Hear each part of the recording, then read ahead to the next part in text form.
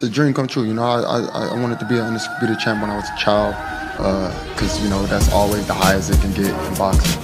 And so, to have this opportunity to see these moments, I look back and I just want to say thank you to all my team and everybody that's pushed forward for this.